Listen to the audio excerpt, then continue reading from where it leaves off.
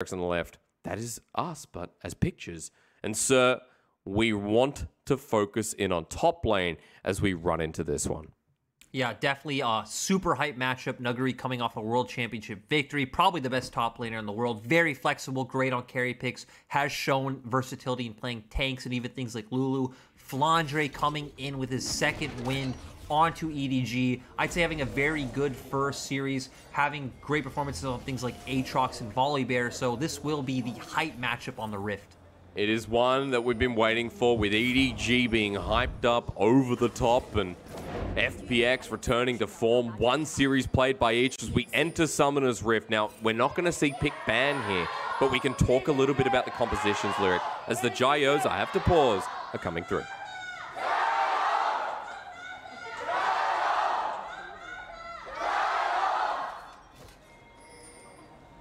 In Hongqiao, in Shanghai, and I can hear Doinb's wife always with the iconic voice hyping up FunPlus Phoenix. Now, sir, walk me through FPX to start things off, because we have some different picks with the Hecarim standing out for me. I think the defining thing for FPX's comp in my mind is just how much scaling they've obviously went for. Hecarim wants to get towards that first item, typically is the Triforce. We sometimes do see Divine Sunderer. Viktor, of course, going to take some time to ramp up. The Aphelios as well, still being one of those true 3-item carries. Obviously very front-to-back oriented. Has good engage and follow-up engage coming from, you know, top jungle and support. For the side of EDG, I think it's a lot more fun because we have a lot of early lane prio. We've seen Orianna typically does do quite well into the Viktor in early lanes, so that'll give room for Jiejie to go and find an advantage in the jungle matchup. Of course, he's going to clear quite fast. Renekton up in the top side should have push priority against the Ornn, and then a very burst-heavy bottom lane. So I feel like this composition is a lot about enabling Jiejie to kind of dictate his will and find the advantage that he needs in the jungle matchup, and EDG should be the team that's expected to get ahead in the early game. So we should be looking towards how they get ahead, in, as you mentioned, towards Jiejie and his pathing. It is a bottom side start for both these junglers, but Jiejie will eventually be heading towards top side and that scuttle. So if we don't have any beef caking going on between Tian and Jiejie there, then we expect to see maybe what? Towards mid, towards bot, coming back to where they started. I think for Jiejie, when you have this matchup like Renekton versus Ornn, you typically would only look for a gank like in your first clear when Ornn isn't that tanky yet. You do have the point clicks you see from the Renekton, so we might see that. I don't think we'll see any attention paid towards mid from Jiejie, though Tian is wrapping around. Very different story with Ghost. He wants to find Scout or at least get the flash against the wall. Scout's limited here, wants to get over the second wall and will eventually do so, but FPX with a great gank time. Punishing the push that will come out from Orianna in this matchup. It is going to give Doinb a bit of breathing room. And one thing we need to highlight, right? Viktor is one of the famous champions for Doinb. He played it a lot early on in his career, of course. He tests his two styles of play, the bruisers like the Kled and the Renekton, but then scaling mages like the Ryze and the Viktor. So I think this is a really hype pick for a lot of FPX fans. But like I said, this is going to be stock and standard for FPX. Tian's going to look for opportunities that are given to him. Then it's about those later 5v5s. Jiejie, I think it's more about getting ahead in your side lanes where you do have the point and click CC to set up for those Nidalee spears and start snowballing this game forward. Which is what you said, if he could get up into that top lane in the early levels of Ornn, still clearing away the Gromp as he gets Scuttle Crab. Pings are actually going down, but there's a defensive ward placed by Nuguri, so let's see how he goes surviving this one. Yeah, Flandre, of course, does have his abilities up. And they get the stun with Bellows Breath is used. Good timing. Nuguri gets the knock up. Jiejie runs on in. The pounce, the flash. Nuguri running for his life, but all it takes is one more auto as Jiejie gets first blood. And it's beautiful to see. One thing we have seen a lot with this new EDG roster in their first series. Tian baiting wrong way, us a goes little against bit. the ward. But Meiko's going to run on in, trying to neglect this one a little bit. Viper here too. Chris with the death sentence, but Viper with a fantastic dodge. Yeah, and, you know, at least Tian is going to be able to get a bit from this Krug camp. An interesting thing to note that happened on the top side was that Nuguri did end up canceling out Flandre's recall, so that could be pretty big if Flandre is now forced to TP back to lane. But Chris, you know, just a lot of trading, a lot of handshaking going back and forth. I want to touch on a point I was making earlier that EDG in their first series did put a lot of attention early game towards Flandre. It's not necessarily about camping his lane the whole way through. It's giving Flandre a bit of an advantage and then having the faith that Flandre, of course, can find those solo kills and kind of bring it home for EDG when they transition to playing more for Viper. We had a really big segment about it, as this kind of sets him up too. Nuguri was the first blood for EDG and just a simple gank. Exactly, right? You have the point-and-click CC coming out from the Renekton W. Again, you typically only want to gank these types of lanes very early on when you don't have the resistances coming out from the Ornn yet. They play off the window perfectly, and we're going to see Jiejie coming out from base, clearing once again. It does look like he's going to try and head down towards the bottom side despite his Gromp coming up, and I'd like to see us get to a point, probably will be more towards that level 6 mark, where we see Jiejie trying to set up Viper and Meiko for success. I was going to say, because they're suffering quite a bit. While we've entered this game quickly, Lwx and Chris have been dominating the lane. Bit of a chaos storm through the mid lane to force out Scout. We'll take note of what happens next soon. But that's a 20 CS lead for Aphelios and Thresh. Obviously, part of it coming from Tian's hover of bot side. True. But one thing to note is that both of these teams' first series was against OMG. FPX's bot lane was solo killing OMG's bot lane. EDG's bot lane was getting solo killed. Looks like they're following that through. Jiejie going to be moving to get the priority through the mid lane as Scout's low on mana and low on HP because Doinb was shoving pretty hard. So nice little bit of pressure from EDG's jungler as he passes on through. Just helping him get the nice recall. Of course, we saw Doinb get a better back and come out with an early tier. So Ken just spam that E and put a lot of pressure onto Scout. So Scout now going to get a nice recall of his own, have the tier, so he should be at least able to match the wave clear that Doinb's putting up. And also timeout to come towards this dragon because Tian is hovering around the bottom side once again. Let's see if this gets started. Crisp also on the move. And so FPX really putting their eggs in the bottom lane basket. And we're just seeing, I think, Tian respond to what Jiejie has been doing again. They haven't necessarily been the aggressors. They saw Jiejie top first, so they were hovering around bot. And now it's just making sure EDG can't go for this play. Flandre does still have TP, though, and Nuguri doesn't. Okay, so that's a big advantage to note, and EDG are getting the respect they deserve because of it. So Tian just backs away, even Scout moves down. So EDG securing the first dragon of this game, number 1, leading into a cloud, so we will have an Infernal or a Mountain, which is very big for this team that you said wants to pace out this game and use that Ornn as the key engage. That's the thing is, I don't really like how little agency FPX's comp has, especially in context of them being FPX, right? This team that has played so well around having a lot of early prio in mid lane and linking up with Tian and setting him up for success, even if Doinb, you know, before was known for a lot of these picks like the Viktor. We're going to pause for Meiko, don't we? As Death Sentence enables the flay, Lwx has the shurikens. We've missed Ninja Gaiden here in the LPL, but Lwx is showing us it still very much exists. But let's go back to the agency discussion. I think it's quite interesting. You're right. Their comps usually enable early success. Yeah, it's definitely what we've seen more of from the side of FPX. Or it's typically putting Doinb on Rise and kind of funneling him on the farm and letting him dominate through a side lane. But that's definitely not the same play style as a Viktor. And even now, them starting up this Herald, we do see their bot lane roaming first. I wonder if EDG will just flat out give it up, but I don't think Viper and Meiko's tempo will be that far behind if they did want to come and look for the roam themselves. But it looks like they're just going to stay. Yeah, Scout's going to hover in the mid lane, just waiting for the wave to approach him. Maybe Viper and Meiko get something off this for themselves, because they were behind so much CS. They could get a bit of turret plating from this as well and catch back up in that volatile lane. Spear not going to land. Tian gets the smite down as Jiejie challenges. Rampant charge at the ready. Tian takes a spear in the end, and Jiejie's ready to pounce, but won't get there in time, and EDG have to give that one away. And we do expect to see FPX use that towards the bottom lane. The fact that their bottom lane did get ahead through the kind of earlier kind of trades that were happening on the map should allow that. It's always interesting when you do take a Rift Herald. I don't think EDG should feel that bad that they give it up towards the side of FPX, because FPX don't have a great way of really enabling that push and breaking down a structure. I still feel like EDG can go back to hovering on bot lane. You still have TP on both of your soul laners to respond to an FPX play. But at least for the tempo now that Jiejie has provided, he's going to try and kill Nuguri once again. The Searing Charge comes back in onto the Nidalee. The flash behind the wall. Bellows Breath enables with the knockup, but Flandre gets low, while Tian already backed away. That's the second time Nuguri's gone down, and the second kill for Jiejie. Sadly, not much Nuguri can do in this position, right? It just kind of comes with the composition they've drafted in the position that he's in going against Nidalee and Renekton. It is going to be a lot up to FPX trying to find value on the opposite side of the map. We do see all 4 members hovering. Ooh, flash away, though. Viper had to do that because Tian was going to run over his face. So EDG's bottom lane survives for now. And yep, Tian at least will be able to pick up this Scuttle Crab. He is behind Jiejie only by 1 level now that he's gotten that EXP. Okay. So not too far behind. We expected a deficit for FPX's comp. They just need to not let it spin out of control. I was going to say, maybe a bit for me is a bit too much because, yeah, I see the Night Harvester and I'm making assumptions. 10 CS and 10 will be close towards that first item coming forward as Rift Herald on the bottom lane. You speak of tempo, it's a 4 versus 3 here, but Scout and Flandre have TP.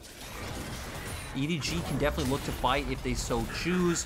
With the wave right in front of them. Ooh, Lwx really aggressive ult. Yeah, he misses though with the Moonlight Vigil, so FPX will back away after he gets the solo plate on that last one. FPX catching up in a bit of gold, but still behind even after the push. We can see that EDG didn't have any flank wards behind FPX's bot lane. There was a massive wave in front of them. You have champions like Nidalee and Kaisa that obviously don't really do too well when you're throwing out those skill shots, so EDG not able to go for any kind of counterplay. But again, FPX didn't actually pick up too much gold from that play. EDG are still in the lead, but FPX in a very comfortable position with the composition they've drafted. Yeah, that's true. You know, if you keep the gold within 2,000, even that's fine. 1,000 lead for EDG is a prime example. I think also on your warding point, do I have to pause? Flandre's coming in for Doinb. Maybe through this choke. Will he flash for it? No. He's away, and good dodge from Doinb from Jiejie's spit. I like that you highlighted the mythics coming out earlier on, though. That is such a massive boon for the side of Jiejie and Flandre. They can potentially look for a repeat play. Jiejie definitely stronger than Tian at this point in time. And we have seen a lot of back and forth in the mid lane, but Scout able to instantly clear that wave. He does have a CS advantage, so still allowing the room for Jiejie to play around with that prio. And Jiejie still likes that tempo as Nuguri was able to get plates on the top side meanwhile, which is feeling pretty great. Again, you talked about composition. They don't mind being too far behind, but at the very least, the Ornn staying relevant against Renekton is nice since he just built his Sunfire Aegis as well and has TP if something were to happen bot. Flandre's on his way down, though. Ooh, great hook from Chris. The Flays there, box down. Scout flushed down immediately. Double TP. Flandre's in first. The Renekton versus 5. Can he survive until his team gets there? Flandre heals up thanks to the Gore Drinker. An immediate flash away from Lwx and Chris burning both their summoners. EDG whip it out and show us that that dragon's theirs as well.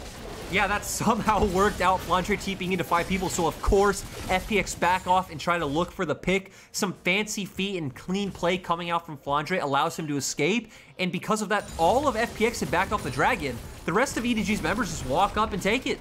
It's nice because you lead into the Infernal Soul, and Lyric, when you talk about scaling, the Infernal Soul feels like it's a bit of partial imbalance if EDG were able to acquire that early.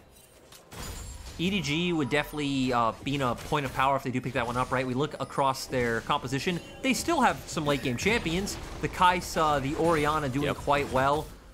The thing that I think favors FPX a bit more is it just seems like they have champions that do well if you come into them. Aphelios and Viktor. EDG's only real way of outranging you is coming from the Nidalee, but FPX also has their own engage tools with the Ornn, as well as things like the Hecarim ultimate and a death sentence from Thresh. As we saw here, I mean, this was at the start of the engage, and FPX had to kite it back.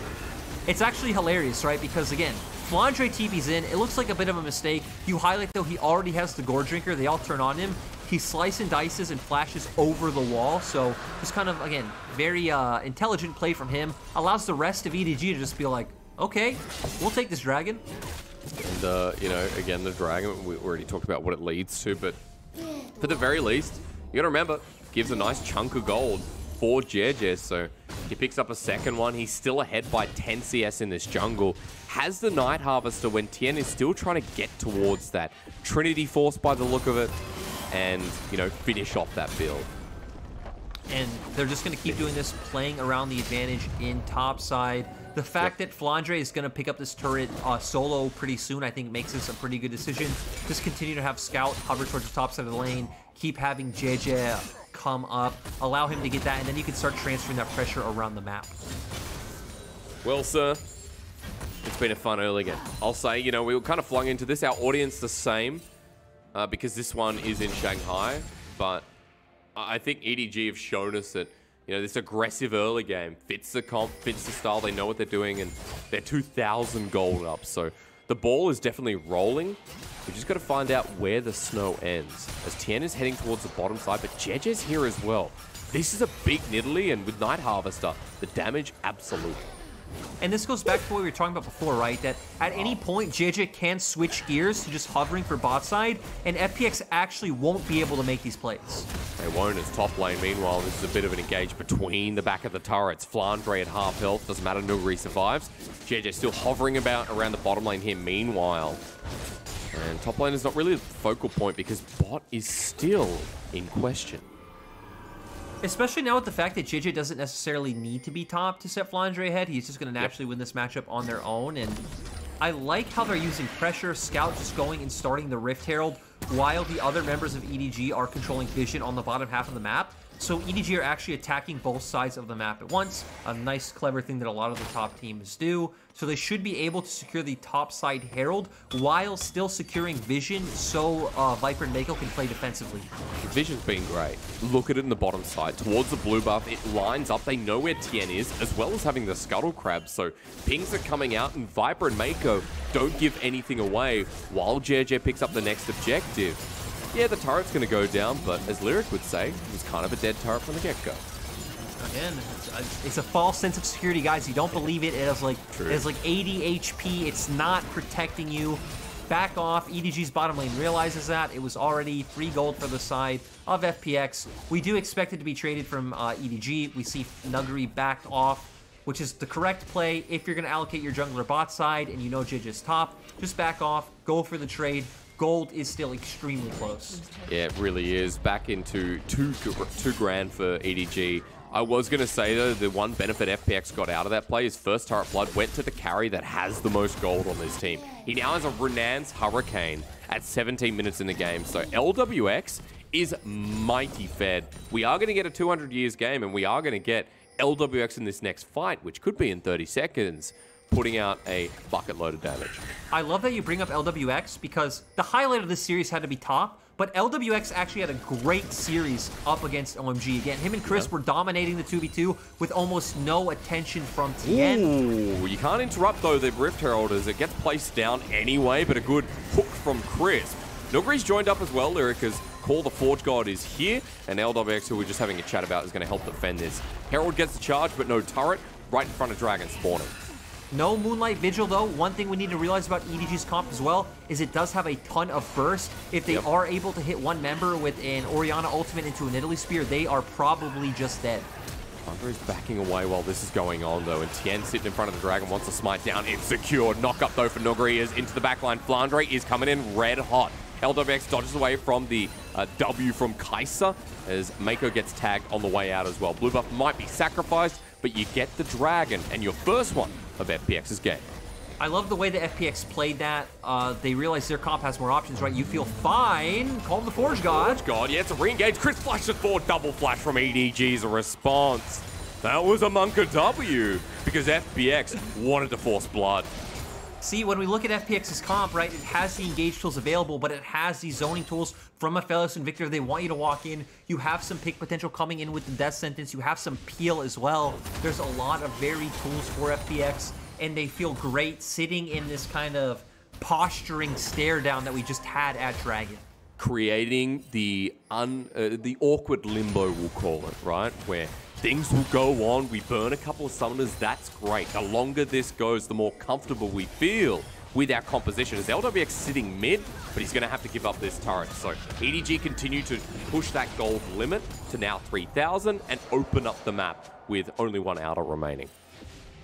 Now we're going to get some resets coming out, and you know, awkward limbo is a good phrase, but you know what that phrase reminds me of? Do you remember that like game that I guess people used to play back in the day? What was it called? Twister, where you'd have to like put your hands on like the different colored dots. Oh yeah. That's what awkward limbo makes me think of, and that's where I think FPX were thriving in that dragon fight situation. They want that. You know, Twister, you know, reminds me of Twister was never just, you know, you had to be a little bit drunk. Let's be quite honest. And when I think of Twister, I think of something else. No, just stop, Hysterics. Okay, all right. Look, hey, keep me employed. I reckon. Let's keep me employed as a raring Australian. I like my Twister. I will just say that. But I agree. You know, like it does feel like a game of Twister, one that is a bit more PG than I almost got fired for. So this for FPX is good play. No, sir, you need to stop. What we're going to talk about is, you know, there might only be 2 kills, but we've actually seen both teams using their pressure extremely well, right? Yeah. We've seen EDG consistently going towards topside hovering, and FPX a lot of the times making the answer play. The big problem where we haven't seen the kills is both teams have been very diligent with their summoner spells, being able to get away from harm's way and respecting with good vision control, like we saw here with Nuguri. I think Nuguri's, you know, been absorbing that pressure all game long, and, you know, that vision control's been part of the element that's kept him safe in the majority of situations. Only died twice, but has been hit pretty hard, as we just saw there. Doinb's going to get a turret on the top side, though, so this is a very beneficial trade for FPX. And chat, I know you're expecting LPL to be fast, but with the first items, what we've talked about on our broadcast so far, with Mythics being the scale-up opportunity, expect to see some fighting with the next couple of Drakes now that we are establishing items and getting past that stage. Especially with the fact that we do have Infernal Drakes, right? For the side of FPX, you could potentially get 4 Drakes into an Infernal Soul. That would be absolutely massive. I mean, I can just imagine dropping a Viktor Ultimate or a Moonlight Vigil from Aphelios, and suddenly all of EDG's squad will just be dead. So that obviously does go the other way with EDG as well, but already having the Cloud in the ocean. Yeah, not going to be the most beneficial in the long scheme of things. At 1 minute 20 till the next Dragon, just to highlight that point. Flandre getting the push out in the side lane to enable this vision control to get even deeper. Look at EDG's ward line right now on the map. FPX pretty much have nothing, bar a couple of control wards in the topside river. That has been a good use that EDG have been doing with the fact that they do have these early pushing lanes, right? They've consistently kept up their ward lines to know where the members of FPX are. The thing, though, is it still hasn't really led them to picking up many kills. And, I mean, they're only 1 Drake up over the side of FPX. Turrets are even, so... Yep. FPX have done a very good job of respecting a lot of the plays that EDG have made. And we've just seen a lot of, like, trading of flashes back and forth. That's true. I mean, Chris, usually the one to burn it out, has burned his own pretty much off cooldown to make the play and get a response out of someone who's a bit more important. Scout usually. Jiejie was in there before. And farming back and forth will continue. Chat, don't fall asleep. I promise it'll get a little bit better. At the very least, we can talk about Mythics because we are 30 seconds away. Mythics and complementary items as teleport comes in from Scout, because he now has the Seraph's Embrace. So 2 items for both mids. As Meiko going in, maybe I don't have time. Shockwave used. They found Doinb. He takes the Dark Passage, but he's already dead. 4 versus 5 as the box has to be put down, and Flandre may have found a pick as Lwx gets poked out with the spear. He's got a lot of shurikens, but Nuguri now has to tank up. Versus 4, I don't think that's the play, but the range from Mr. 200 Years as he gets the shield could turn it around. Nuguri with the knockup once again. Lwx, the range comes true. And EDG may have low health bars, but at least they won the play. That was so tragic for the side of FPX. I was just about to talk about that. If EDG can't get river control, they have no way of really face-checking FPX's composition. Lucky for them, Doinb's aggressively trying to zone them out pretty much gives them a free kill. Nice play coming out from Meiko to kind of lock him down. And we are going to see here in the replay, right? Doinb's aggressively playing forward. They're not letting EDG get control of river, but guess what? They're all very easily able to turn onto you. You have a 5v4 instantly. Great spear coming out from Jiejie. They just keep hitting the carries of FPX somehow. But Flandre and the other members are going to go aggressive. Flandre going to flash in here, going to put a lot of pressure onto the likes of Lwx. You already said it. The fact that he was even able to deal so much damage on the back end of that was pretty amazing. It's amazing because of just how close it was when the numbers advantage were stacked against them. Another testament to this champion, I guess. But after that win, EDG are now forcing soul points. So that was actually a bigger moment than I guess we've given it credit for, because now in 4 minutes, you can force Infernal Soul, and you can put yourself in a very comfortable position to really roll out this mid-game red carpet.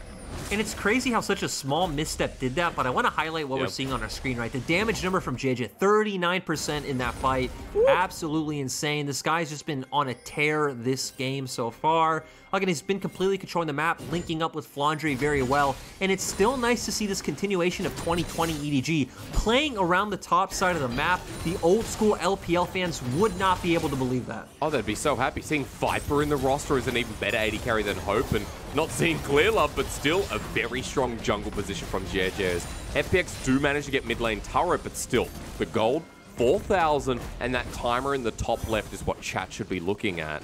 Unless FPX managed to clear vision and maybe force a play around the Baron Fog of War. The thing is, FPX's options right now are, as we talked about in our first series, right? They have to give up one side of Prio. They would need to let Flandre win out like they did. They roam Nuguri over and they try to force the numbers advantage play. They did that. They weren't able to find it. Flandre, of course, also does have TP, so he would be able to answer in an instant anyway. So EDG so far just using their winning side lane in jungle to keep their chokehold on this game. Continues across. Bounty on 4 members of EDG as well. And third item's pretty much coming across the board. Renan's now for Viper with the Collector. Lyric, while I talk about items before something else happens, I just want to point towards Nuguri's item choice in going Frozen Heart second. Yeah, it is pro. I knew I didn't have time. Jiejie's dead. Wow. Tian ran like a horse, and Chris flashed forward like a legend. FPX have found a pick onto the jungler, and now anything's possible.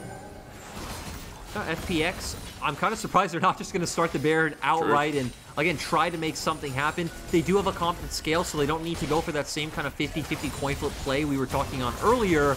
But they feel like they can win the fight. They still have a lot of key ultimates up. They have great turn with the Ornn ultimate. And you've got shurikens available for Lwx. He's going to do this so fast, sitting with Severum as well.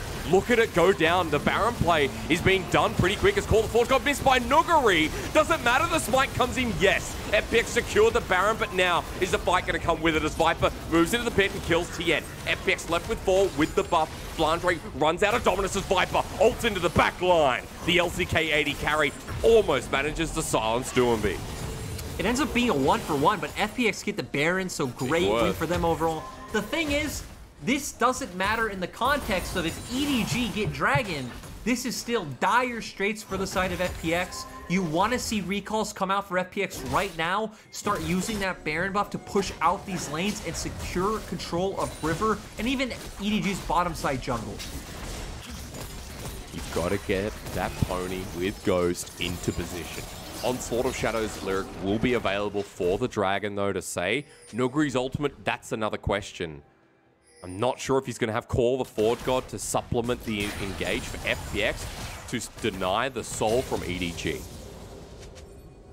Still, though, we're hitting a lot of critical item breakpoints on both sides, right? We have the Seraph's Embrace for both mid laners down. We even have some of the Ornn upgrades starting to come out on the side of FPX with the Liandry's Anguish being upgraded, so Aphelios on 3 items. I feel like if FPX could have a better formation, they could be in River and let EDG walk into them. They could definitely take this fight. Let's see, they're in a choke right now, waiting. Jiejie throwing out spears left, right, and center, and Nuguri now front lining. Sends out, ready for the Searing Charge, and good zoning here from Doinb. Dragon will be started by FPX. And they're starting the Dragon to try to bring EDG in. They're going to look for a Death Sentence or open Call of the Forge God. But better smite coming through, and it's secure. They stole the soul. Viper does it, baby. And now for EDG, despite the health bars, they have Infernal Soul. That's permanent. Like a good-looking tattoo, EDG have kept this game going. I feel like the only word to describe this game for FPX is tragic. It feels like they've really only made 2 massive mistakes. You know, they picked this comp that is a lot more scaling oriented, doesn't really have much proactivity involved in the early game.